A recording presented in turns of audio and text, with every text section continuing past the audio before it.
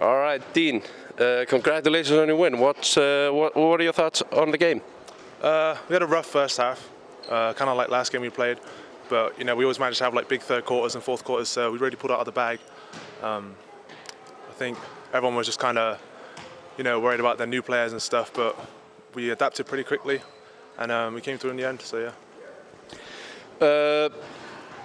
The starting five didn't get as many minutes playing in the first half as you normally do. Is that something that you changed before the game, or is it just the way the game played out? No, it wasn't planned, but I think when you're struggling, you got to find a way to find an edge over an opposing team. We got great players coming off the bench, so if that's what has to happen, then in order to win, then so be it.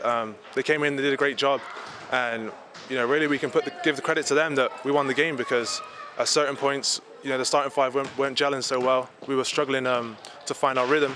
And then the bench came in, gave us a little boost, and then we just took it from there. So I'm really proud of the guys coming off the bench. You guys came out screaming after the half. Was there anything special in the locker room set? Was there any big changes notable? We were just frustrated that we weren't playing our best. So we expect to come out and just play our best basketball every single time. And if we're not doing that, then we get pretty upset. So we make sure that the second half, which is our only opportunity to come out and start playing really well, we make sure we do so. So that's what we did, and it paid off in the end.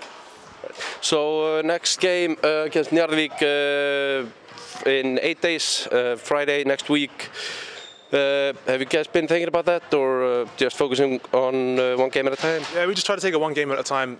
It's nice to have a little time off, so we can really get to see what they're working with. I think we're always prepared for that game. You know how it is. So we've got to take these 8 days, get some rest, get some good practice in, get our reps up, and then see how it goes from there. All right. Thank you, Dean. Congratulations on the win.